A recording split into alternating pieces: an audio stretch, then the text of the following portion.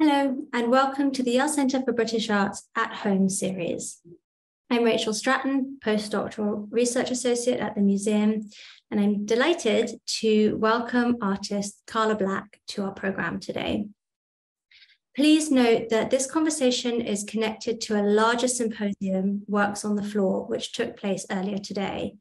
This event was recorded and it will be made available on the Yale Center for British Arts website at a later date. Because of this, it's possible that members of the audience may reference content, questions, and/or comments that were raised during the course of the symposium.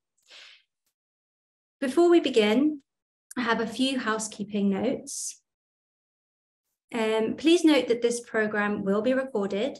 Your camera and sound are muted and will remain so throughout the program.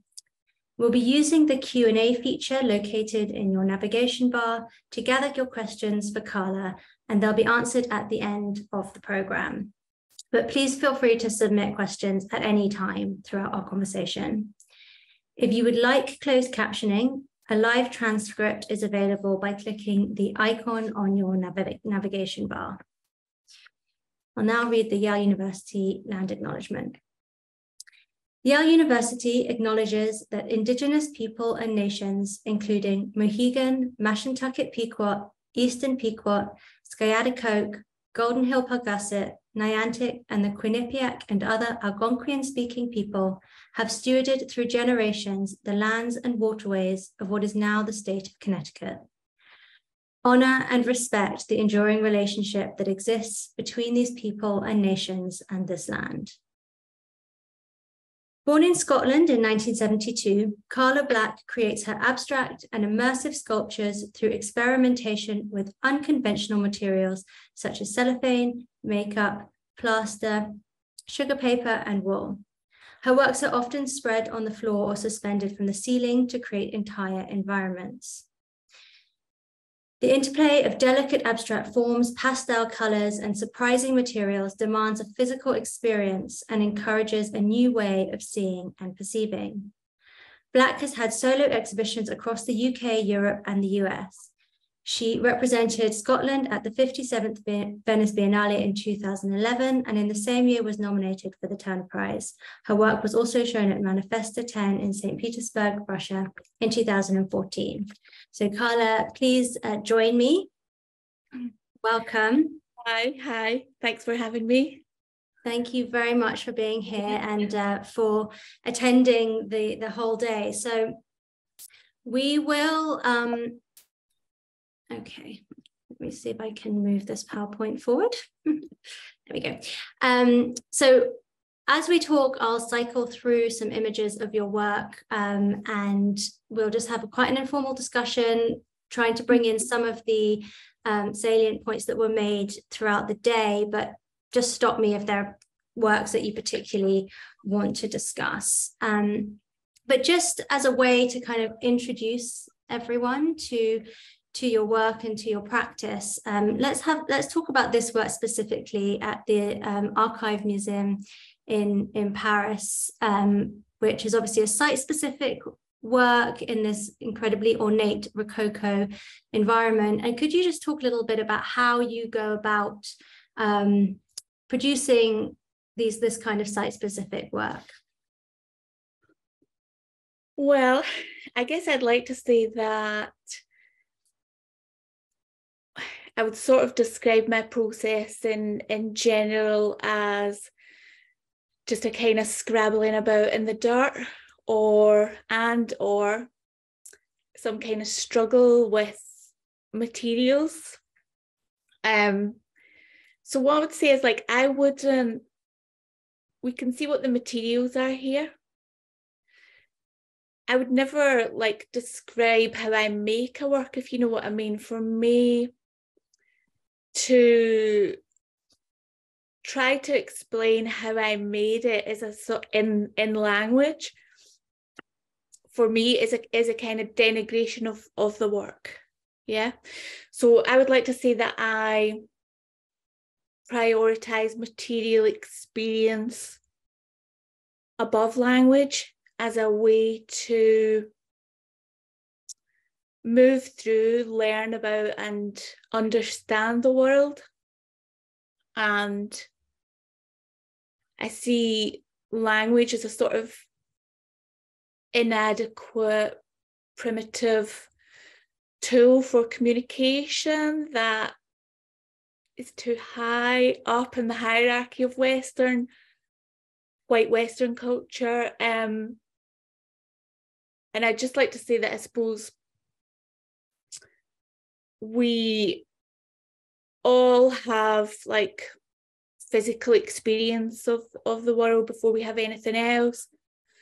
We know form, we know colour, and our first sort of physical experiences of the mother's body, and then we move quite quickly to the floor. And so that's how we end up there as children. But I think that some adults are more frequented with the floor, or the ground remain more frequented with that than others. And to me, I suppose like that is the world or something, like everything else is either air or built environment. And so I suppose that's where I behave. Does that help in any way to think about maybe how I make these works? So do you go and in a purely practical sense, do you go and visit the site and then you just kind of allow yourself free reign once you're there in the space? Or you mean, do you kind of choose materials in advance and then go to the space, or do you go to the space and then choose materials? How does it, what order? Yeah, I mean, I never, like, as you can imagine, like I never start from the beginning anymore. I suppose I've been working for like 20 odd years with these materials. Sometimes new materials come in. I would have like, you know, a constant practice. And so then when I have a show, I will go and visit the space. Like I have done that, but I've also been in situations where I don't go initially for a site visit, and then I just go to actually make the work. Mm-hmm. It probably looks, I would think that the space itself probably looks like it's more important to me than it actually is. That's interesting, yeah. And so I want to turn to this piece here, going back to the beginning of your career, or near the beginning of your career, 2001, with this piece, which is perhaps the kind of the first moment in which you really utilize the floor. The work really situates on the floor, if that's correct. And also when you start to really think through materials in a very interesting way. So can you talk a little bit about particularly about this work, how it came about, and more generally about the kind of range of materials used, and how you think through the kind of properties and nature of the materials that you use? Well, I could say you could probably list the materials I use as like powders, pastes, oils, creams, and gels. And then within that, I would say there's no hierarchy between cultural natural materials. There's no hierarchy between art materials and any other materials we might find in our lives. And like this piece of work is just called Untitled 2000 Alka-Seltzer in the Rain. And I sort of presume that everyone knows what Alka-Seltzer is. Yeah, is it sort of universal? Yeah, perhaps just give us a little. Right. It's just like specifically in Glasgow. It's and I would say there's a lot of these types of materials in my work as well, like medicines for minor ailments. That's how I think of them. Alka-Seltzer is a medicine for minor ailments, mostly sore heads, probably hangovers in this part of the world. And so you put they're mostly made of bicarbonate of soda with it, you know, with a pain-killing element like aspirin or whatever. You put 2 big tablets in a glass of water and they fizz. Then you wait for the fizz to go and for it to become still again, and you drink it. It puts your headache away or your hangover away, whatever. But this was a public art project that I actually organised myself with a friend of mine in Glasgow in 2001, just in one street. And then each day a different artist would make a piece of work, mostly outside, sometimes inside. They chose their own site.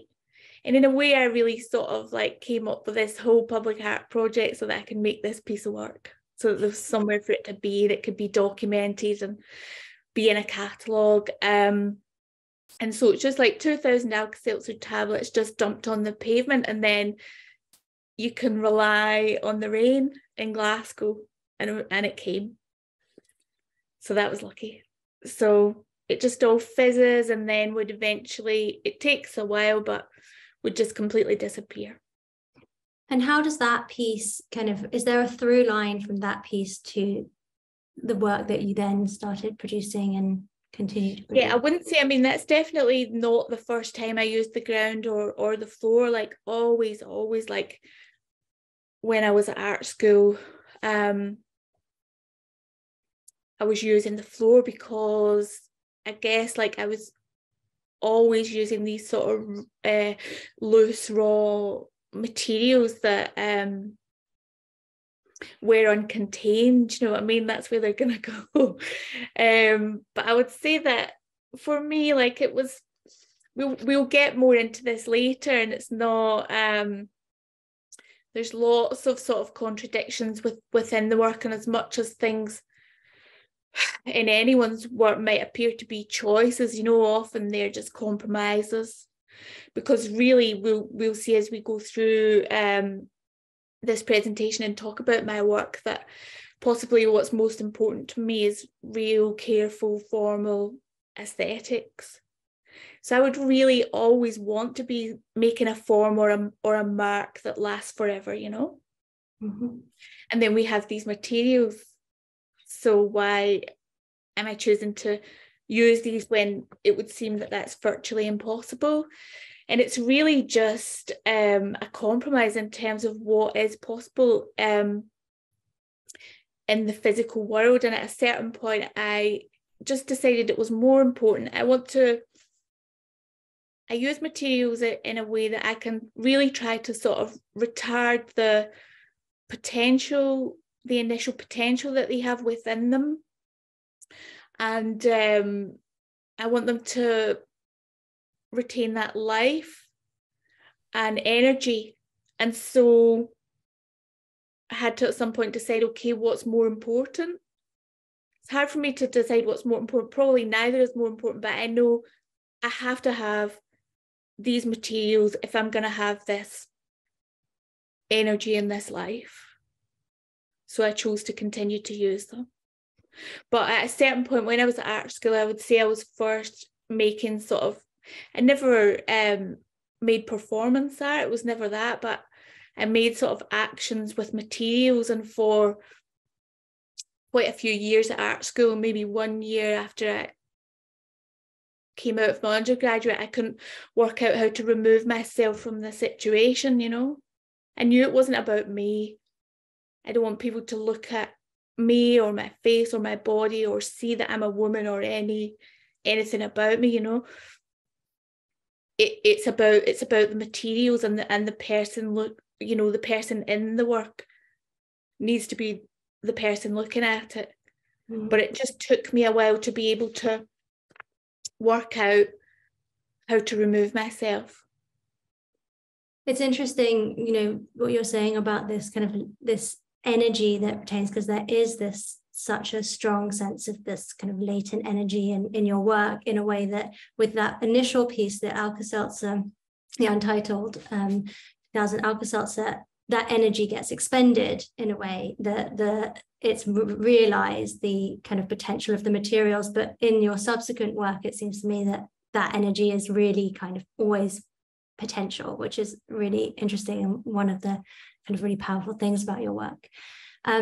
Just to pick up on what you said about your kind of primary interest being formal, these next set of slides are from your recent retrospective at the Des Moines Art Center from 2020.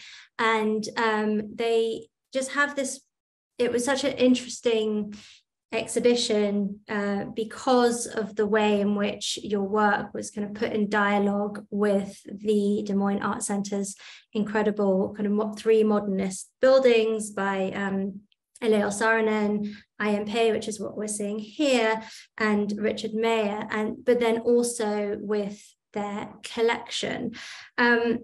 So I'm interested in kind of the relationship of your work to this kind of high formalist aesthetic of both the architecture and the artworks surrounding it, and how you see that relationship. Well, I tell you, the absolute truth of the matter is that in terms of the IMP buildings, you just can't get those works out. So you can't get this, you can't remove the silhouette and you can't remove the Royal Liechtenstein. So that's a practical reality that I then have to work with. I might have chosen for them to be removed if it was at all possible. And so I suppose I'm not saying, I absolutely love that silhouette. I love the Liechtenstein. I really have probably like a love of all art, really. But there's no denying that piece of work, Permission Is, in front of that silhouette is iconoclastic, and it's a provocation, and and it's like, look at those shapes, look at my shapes. When you look into the detail of the work, we'll see it more. That's the first time that I had never left the containers of material out before like that as part of a work. So they sit beside it there, and they're really there absolutely sort of as a kind of response to those really heavy black lines of demarcation within the silhouette. But I suppose more importantly for me, and also it's interesting to talk about it in terms of like those 2 big major sort of male pieces of work in the room, I would say like the title of this work that I made, the previous one again, it's called Permission Is. And so I suppose, okay, art's different for everyone, and sometimes really what differentiates one artist's work from another is just where they stop within the process, so anywhere from pure gesture or performance art all the way up to like photorealist painting, it's sometimes just where you stop that's the real sort of differentiation. So for me, I would say I stop, well, this is a difficult thing to say as well, and probably something that I would contradict myself on quite quickly afterwards, that I stopped quite near the beginning of the process.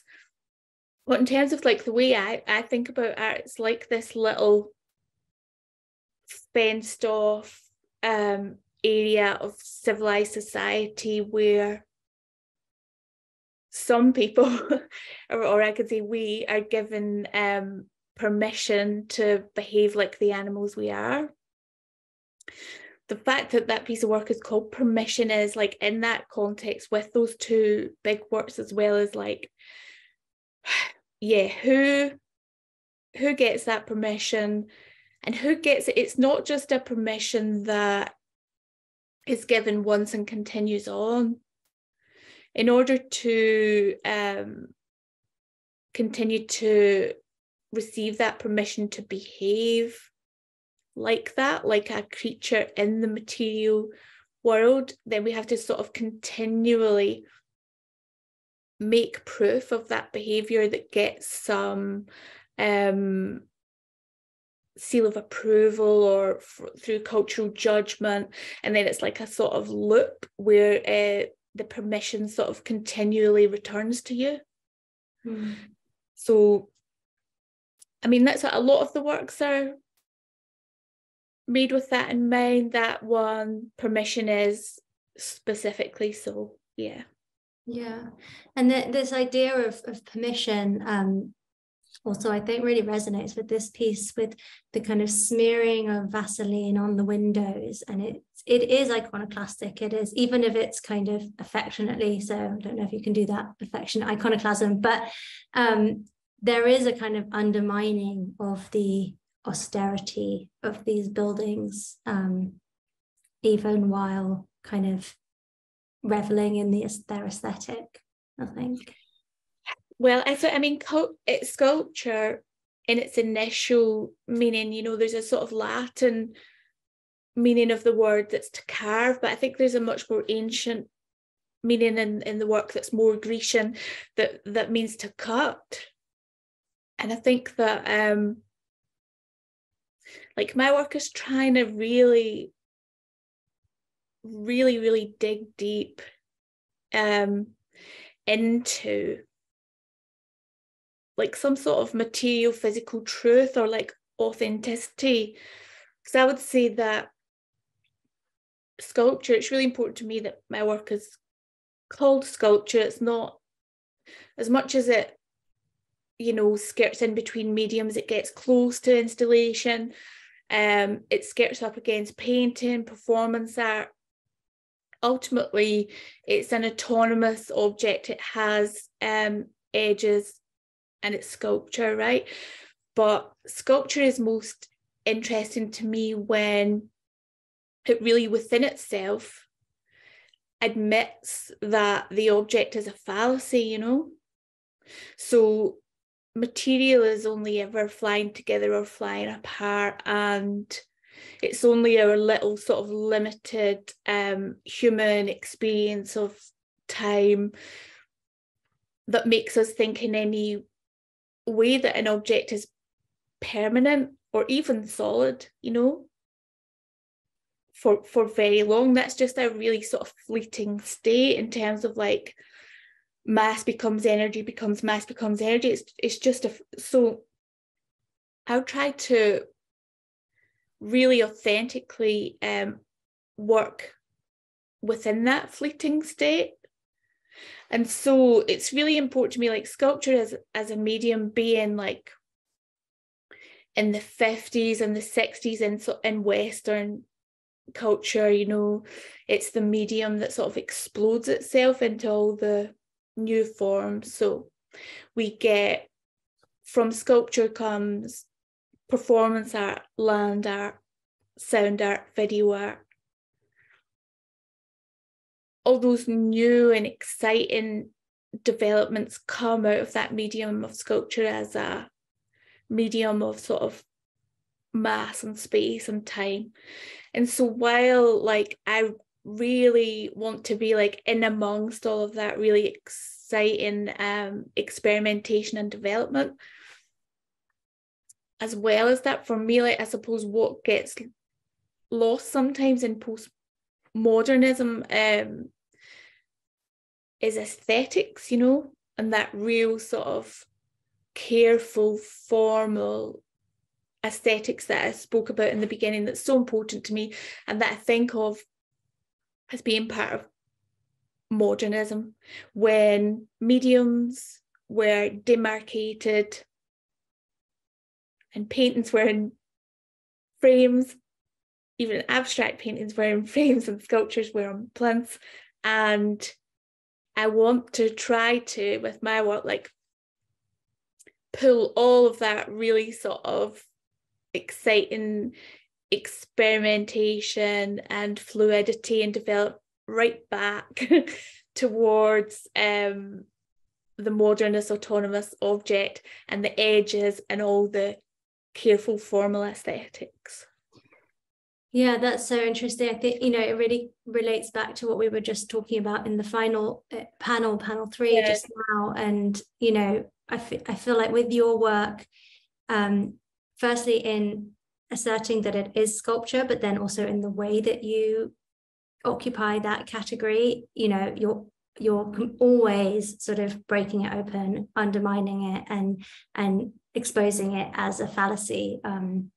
So it is really interesting that you are so kind of that you really do want it to exist within that category in order to do it. It's still, I would still always say, okay, it's maybe it's better that I see, I like to, it's always almost sculpture or only just sculpture, because what I'm trying to do all the time is like be on that line of really trying to elicit at least an impetus towards physical response. Mm-hmm. People who are with it or see it, whatever.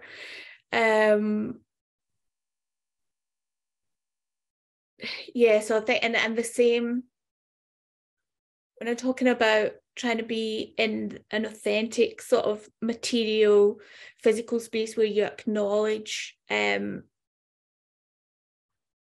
nothing's really solid or permanent. I also deal with colour in that way. And I would say, like, for me, like, colour is a material as well.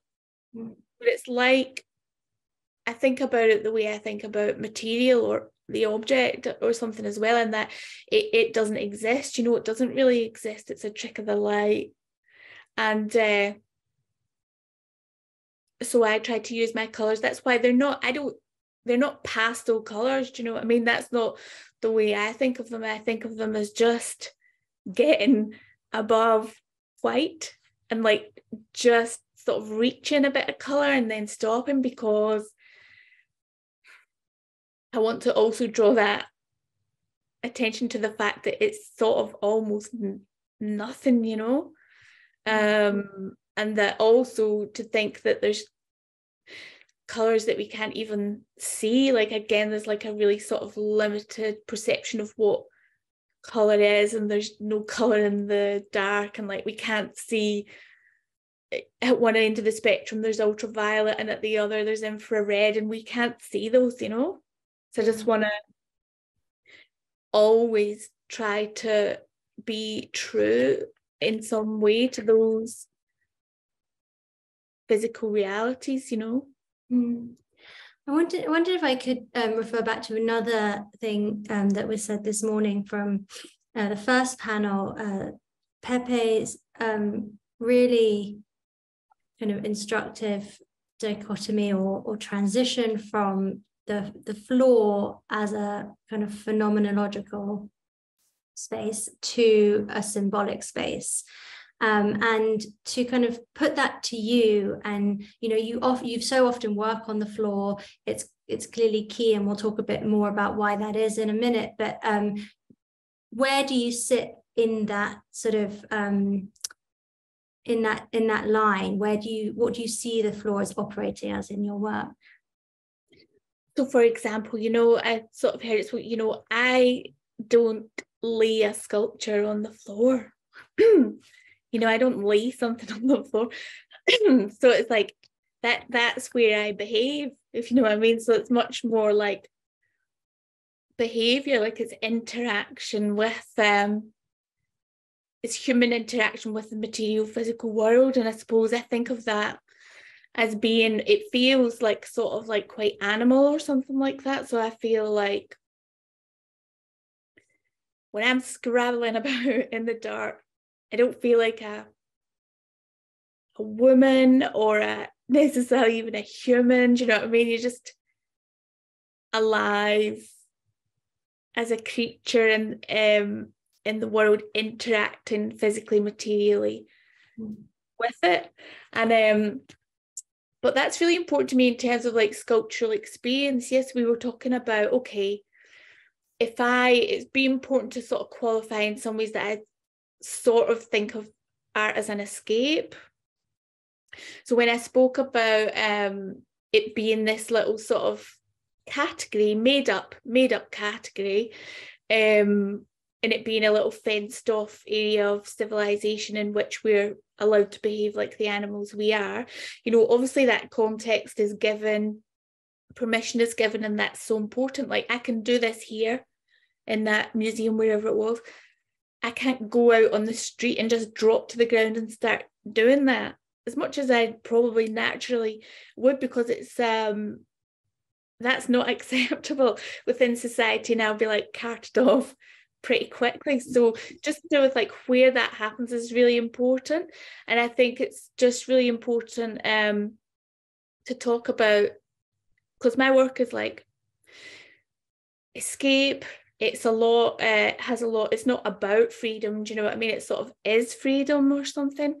And so I would want to talk about what the sculptural experience is then of that. It's like, if you think of, I feel like the experience is it's a bit like a person alone in a landscape, you know?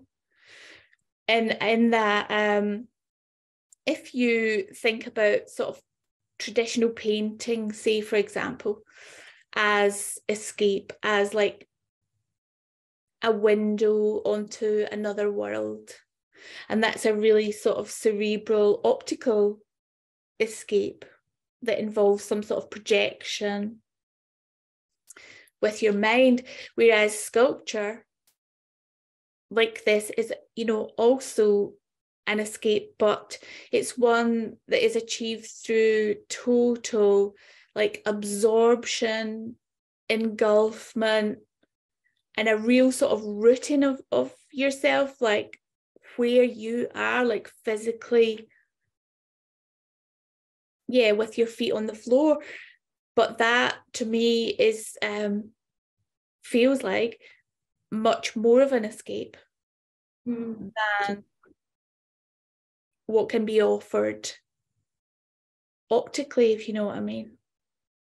Yeah, there's also this kind of interesting tension in what you're saying about, you know, art being this fenced off space where you can be the animal that you are, and then the actual viewing experience in these kind of often, you know, very formal gallery spaces that are in some ways the kind of exact opposite. And there's that, you know, kind of, yes, that's really I'm glad you said that, and that's, you know, that's really important to me, because if we want to say, if my work has a theoretical root, then it's a psychoanalytic one, I would say. And therefore, like, that really involves, that's so important, like, that this work that I make is not interactive. Do you know what I mean? Like, it really, like, I hope you want to feel like that real edge or line of, like, really feel that impetus towards physical response, but be stopped in that physical response by, like, oftentimes by, like, the institution itself, by the cultural context of where you are, and, you know, you're not supposed to touch or whatever. But it's really important to me in those terms, because I really think about art as, you know, as it being like a you know, civilizing of the drives, in terms of, like, it's, you know, psychoanalytic root. So I think, like, therefore that you know, transformation from the body, from bodily visceral response,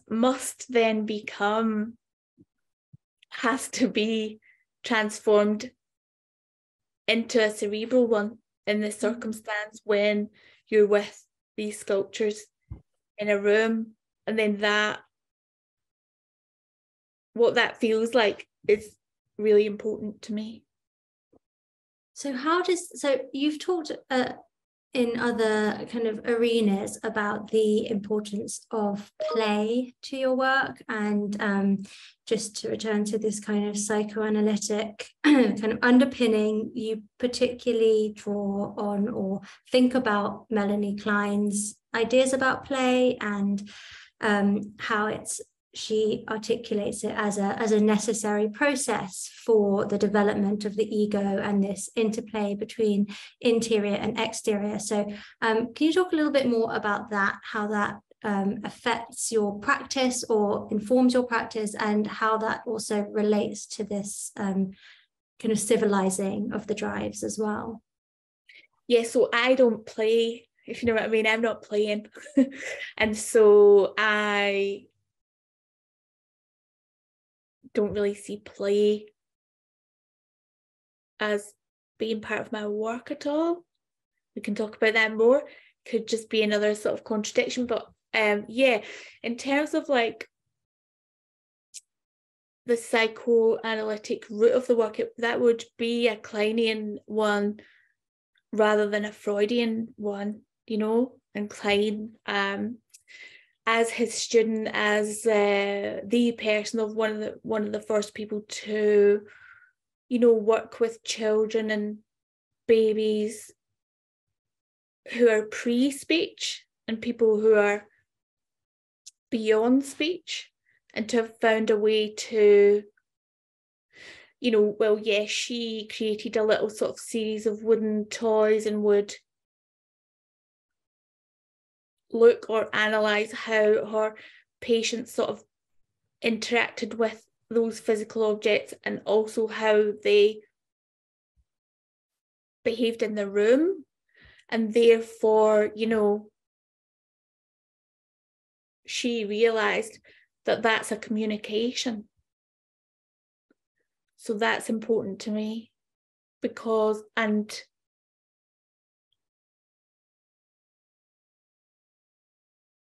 yeah, I think I'll stop there.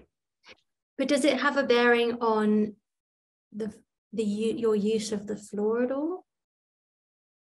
I mean, yeah, I suppose like what I said at the beginning, what I think about is that we're born, you know, we have these this physical relationship to the world, and we know light and form and colour and touch and all of those things before we know what the words are for them. And then our first physical experience of the world is really of the mother's body. And then we move quite quickly from there to the floor. So Klein, you know, Freud, Freud's theories are very much based in language, and he used language as the talking cure with the father as the central figure for meaning, right? And I think what Klein did, she moved on from that to say, okay, I will use these physical behavioral communications, and she really set the mother as the central figure for meaning. Let's not say meaning, maybe possibly more as a central figure for consequence, which we'll talk about later, because consequences are much more interesting and important to me than meaning is. And so I would say that then when the child sort of moves from the mother's body to the floor, that's where that sort of freedom begins. And you see babies and children, the first thing they do is they're playing about with some milk or whatever, and like really, really absorbed in those sort of like movements and like images or forms, whatever they are. And I would say, like, you know, we have this really strange relationship in mainstream culture to the floor or the ground, where we think, well, like, it's really far away from us. I feel like maybe some people just don't frequent it all that much as they in adulthood. But of course, like, it's really interesting to think, like, most memories and experiences, like when the brain is at its most plastic, and it's doing, and most of its learning and development, more than will ever happen ever again, happens really, really close to the ground, you know? So children are really close to the ground. Babies are on the ground, and then children are small and close to the ground for a really, really long time. And so I've got lots of memories and like flashes and things of sand and water and dirt and like all of that, as like that's my excitement to sort of first see the world or be in it or discover it. It still resides there, you know. Yeah. Can I pick up on what you were saying about Klein's kind of centralizing of the mother and this kind of pre-linguistic state, which is a very viscerally bodily state, and the body, although absented, is very present in some of the works, for example in this one or this one, where you can really map the activity of your body in making the work. And so I wonder if you could just expand a little bit on how the body and performativity, if not performance, what role that plays in your work. Yeah, so I don't think of it as performative, and it's not performance art, you know. I think it does that thing where it's only just sculpture, almost sculpture. It skirts up against all these mediums. Sometimes it's really close to painting, or you know, sort of it's, you know, it gets close to performance art. It's absolutely not, because I think what I'm trying to do is really sort of retard those materials in those states of potential, so you can, and when you're in the room with it, you can see and feel not only like the marks in it and the fact that someone's been there and done something to it, which is really obvious, you know, which is what you're saying, like you can see someone's been there scrabbling around. But then what's more important in some, well, that is important, but what's more important, I think, is how raw the material then still is. So it's like it has the openness for the person who comes to look at it or be with it, that they know it's wet, or they know, you can sense that it's wet, you can sense that the powder is powder and it's not been worked up into solid form. And there's the gaps in the work are really important, like the gaps in the composition and things, to allow people, that just allows people in.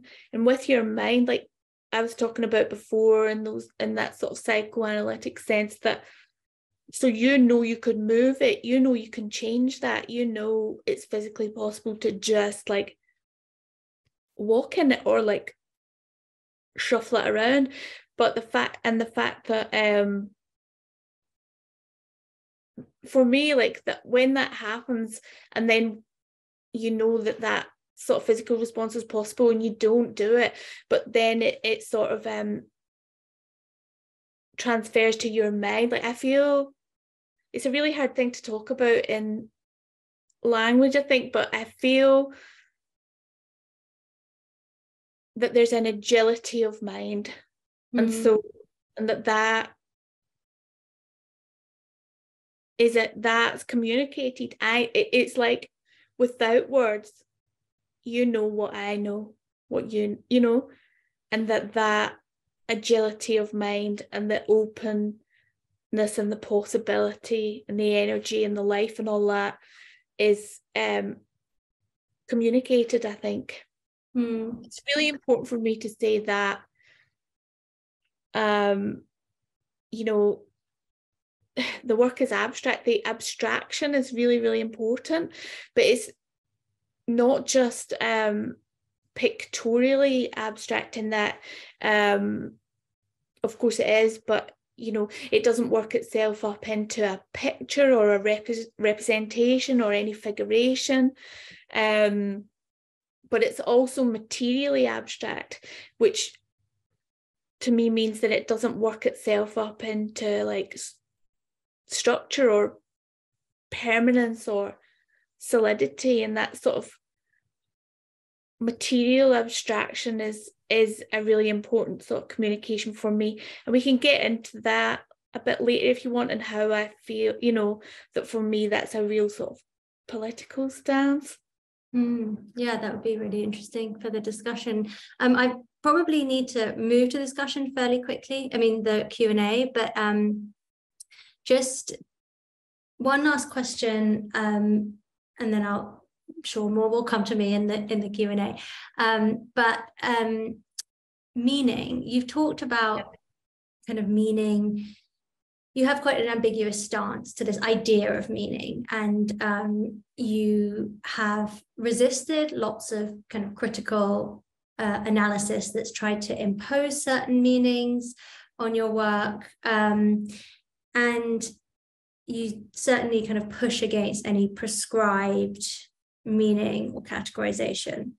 But there's also suggestive meaning, suggestive meanings are everywhere. And so I wonder if you could talk a bit more about how your work complicates these ideas of meaning and signification, and also consequence, which you talked about, and especially thinking about your titles, which have this kind of almost like fragments of poetry that suggest meaning without ever allowing it to kind of take form. Okay, right. So can I just say that it's good because in some ways it ties right back to the very beginning when I said that I prioritize material experience above language as a way to move through, learn about, understand the world, and communicate probably. So we can maybe get into this more in the discussion. I don't know. I have lots and lots of trouble with that word meaning. Well, I don't know what it means, okay, for one. The other thing is that my work, it does not point outside of itself through symbolism, narrative, metaphor, to meaning. It just doesn't do that. All that it is contained within it. And that's why I guess its abstraction, both pictorially and materially, is really important. So I would say that I like to think really about sort of concrete physical reality, and in that sense, consequence is much more important to me than meaning. And so we can talk about that in terms of what I think the consequences of what I do and my work are, but also like in general, maybe I could sort of explain it a little bit. Even sometimes I think about, okay, what means the most to people or whatever in language? Maybe it's love or something, and that's something that we deal with in our language a lot in poetry and prose via sort of symbolism and metaphor and narrative, right? But I suppose the way I think about it is, okay, especially, if love has no practical application, then it doesn't exist, you know what I mean? So something like love only exists at all, like in the world, through its practical application that then leads to consequence. It doesn't matter what's said or written, or especially in terms of babies and children, it's the practical application that has some sort of effect in the world. So, but I would say, and then sometimes I also wrote down recently that I feel like sort of meaning is like a kind of, if I feel like my work is freedom or something like that. I feel like meaning is like a substitute for freedom, and it's for when we must suffer, you know. So I think in terms of my work, like the consequences of what I'm trying to do is like, I think that, you know, people think that they want art, institutions, galleries, the market think they want art, but I think they don't really, you know. It's a really difficult, messy, chaotic business, and I am trying to really make sure that human behavior and the result of it continue to exist. And I hope that the real consequences, physical consequences of my work and me doing that are that this really difficult, messy, chaotic business of what art really is just getting rammed into the gallery, the institutions, the market, the culture, the civilized culture. And so that's what I think about as like real practical physical consequences, and I don't care about meaning as it relates to language. I think that is an ideal place to turn to the Q&A. There are a few questions. So this is an interesting one from Nancy Ann Miller. Do you work against the notion of permanence in your work? No. So I guess like this is one of the things about my work that's a real contradiction, okay? My works are absolutely permanent, and I'm obsessed by that because I'm really obsessed by the careful formal aesthetic of it. When it's finished, I want it to last forever. It's just that but it's also really interesting to me that sort of 500 years bar that galleries and museums and institutions give to things. But when my work is finished, it's entirely permanent. And that's a provocation as well, and a sort of contradiction, but it exists in museums and, you know, the powder floor works. It's just there are ways, you know, and there's lots of different categories to the work, but something like a powder floor work can be, you know, there's a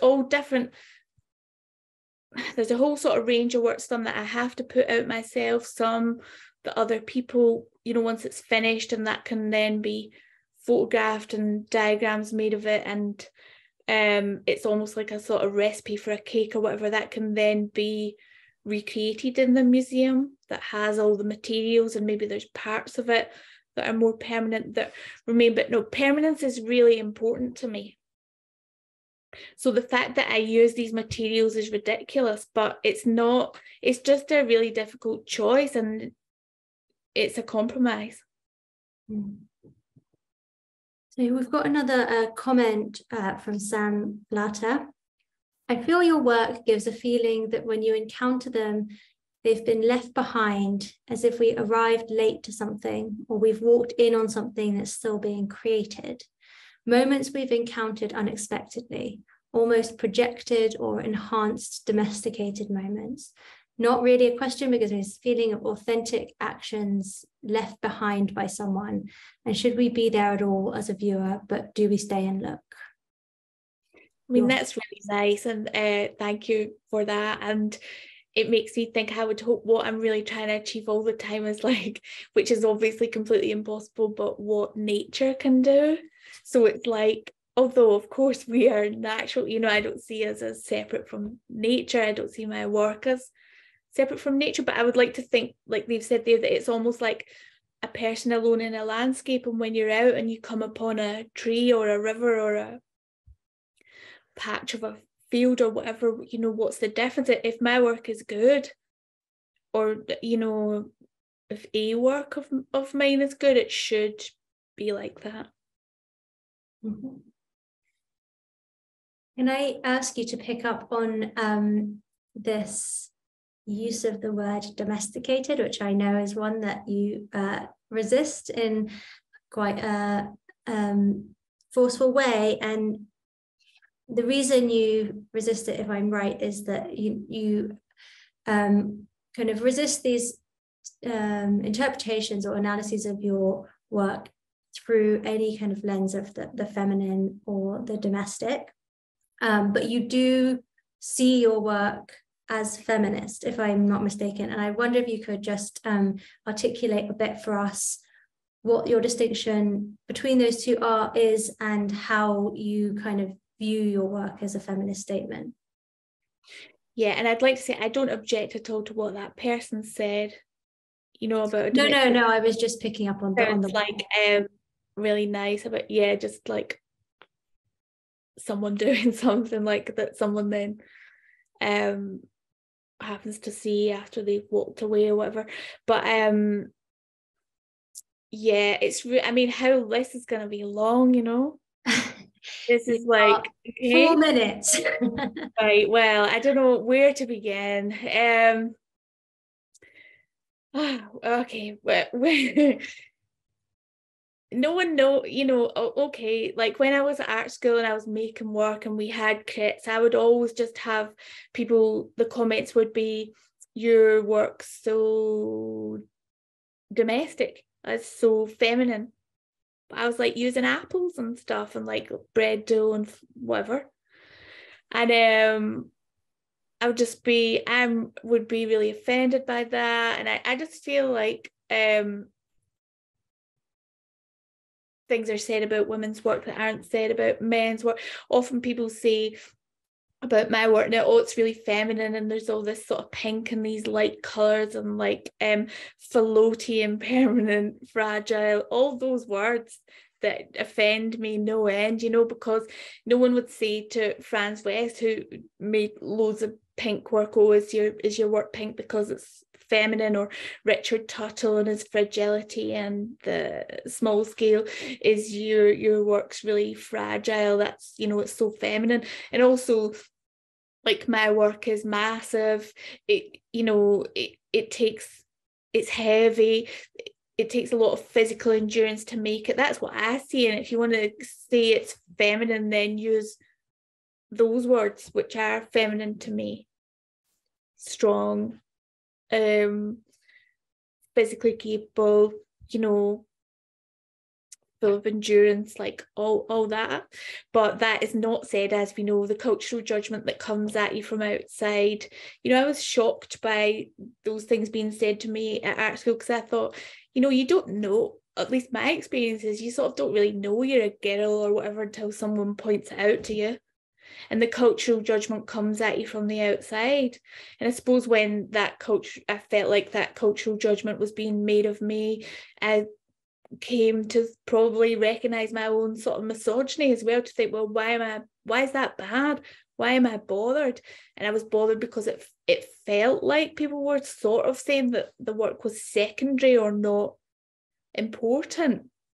And I don't know really if that's how I felt about it because of my own unconscious misogyny at that time, or if that I expect it's also was there, like, in that cultural judgment. And so at that time I sort of felt like, okay, if this is all that people can see in the work is this, what do? Do I start to like use metal, wood, bronze, primary colours, whatever? And I just thought, I just made a decision at that time, just coming out of art school, to continue to do it, to use the materials that I wanted to, that I loved, and to really engage with that cultural judgment and give the question back, you know, and really point it out.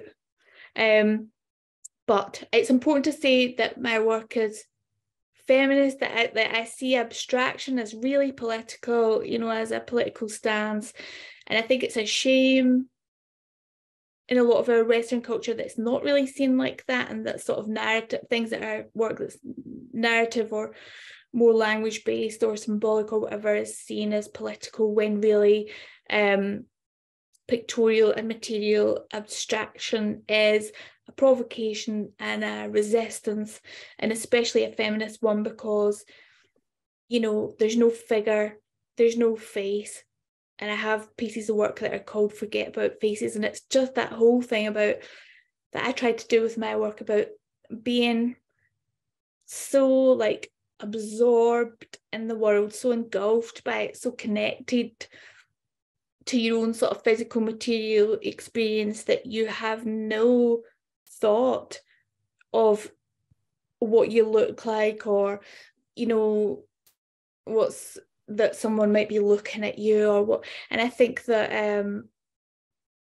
I know myself what that feels like when you are absorbed. The minute you do have to think about those things, it does also involve language, but really the sort of pictorial, figurative, you know, really breaks the spell. I think that is connection to the world. Yeah, I think that is really important, and a brilliant place to leave off this idea of this like, abstraction and this kind of pre-linguistic state of as being an act of resistance, you know, against this kind of patriarchal system. So thank you very much, Karla. It's been a real pleasure speaking to you, and thank you to all the panelists from earlier today, and a special thanks to Jen Ongley and to Gemma in the research department here for organising such a fantastic symposium. So with that, I'll say goodbye. Thank you, everyone. Thanks. Thank Karla. you. Bye. Bye.